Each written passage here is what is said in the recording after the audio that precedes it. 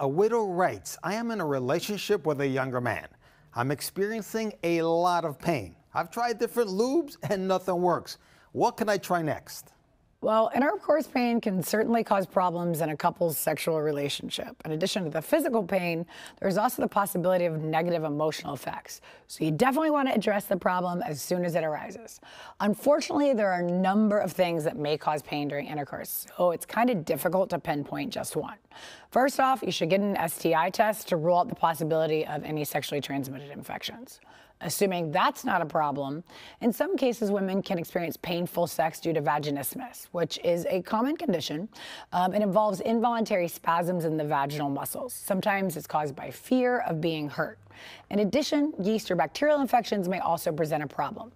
I know you indicated that you're using lubrication. Just keep in mind that allergy medications can also affect the fluids in your vagina. Decongestions are meant to essentially dry you up, so rough sex on these medications can irritate the skin.